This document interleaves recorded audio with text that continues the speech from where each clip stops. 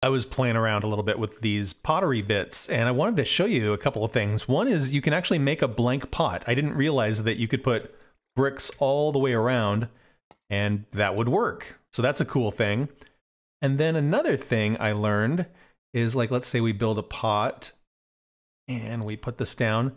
If we hit it with a pickaxe, we can pick up the pot. But if you hit it with a sword, it turns it back into its pieces. And that's even true with these. If you break them, it turns back into the shards and the bricks. So that's pretty cool. I think that's kind of fun. So you can't really make a mistake. If you put a pot together and you're like, ooh, I wish I would have done something different, you totally can.